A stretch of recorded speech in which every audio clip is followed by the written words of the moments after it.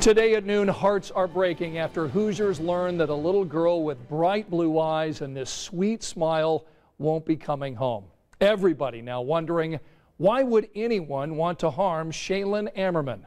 The girl's body was discovered in Gosport, Indiana, about 10 miles from her home in Spencer.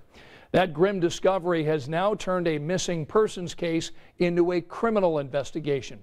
There is a suspect in custody with connection with this little girl's death. Rich Van Wyk is back in Spencer, Indiana today. He's talking with authorities trying to figure out what happened to Shaylin. Rich? Scott, this morning I spoke with Shaylin Amerson's grandmother, and also her father. They are racked with grief, there is anger, and they also have lots of questions that at this point no one has answers to. The home that Shaylin disappeared from is still a crime scene. Across town, the man accused of taking this little girl is locked in the Owen County Jail. He's facing preliminary charges. 22-year-old Kyle Parker faces charges of obstruction of justice, failure to report a dead body, and improper disposal of a corpse. State police are at the crime scene this morning. It's about 10 miles from here, just outside the small town of Gosport. Early last night, police discovered the girl's body near the banks of the White River and Indian Creek. The area is accessible only by a private road.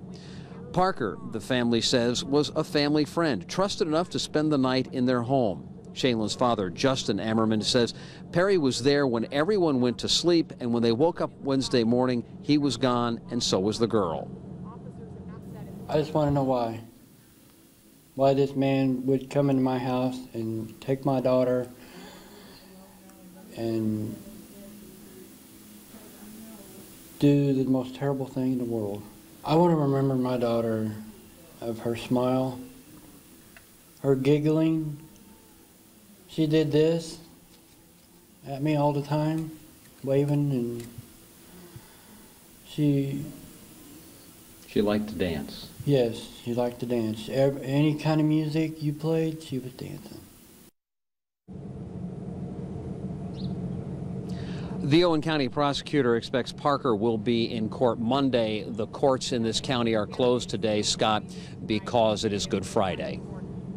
Hey, Rich, I want to ask you next steps. Has an autopsy happened yet on this little girl? We are told the autopsy is underway, Scott, in Louisville.